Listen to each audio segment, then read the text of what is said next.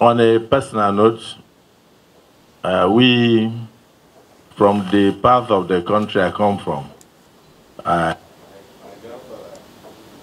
my grandfather was one of you. He was, in those days, they tried what they call indirect rule system. So he was one of the warrant chiefs. And he was a little bit on the powerful side. But before then, he was actually, by heritage, a traditional father.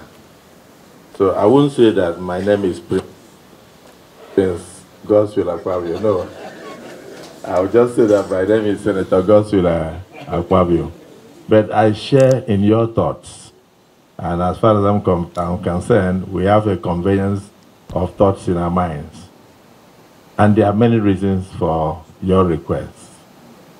Yes, I didn't mention that my grandfather he had only 29 wives and 36 concubines. Well, he had only 29 wives and 36 concubines. So, Okuku Udo Akpabio. And there's a book that they wrote after him. He was named by Reverend Groups in 1929. They call it the 10 Africans. It's in all university libraries in the world.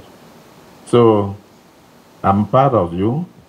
Maybe when I retire as Senate President, I probably will be sitting down amongst you to discuss. So you are speaking to the converted. I don't know about my colleagues, but for me, on a personal note, I believe that if the traditional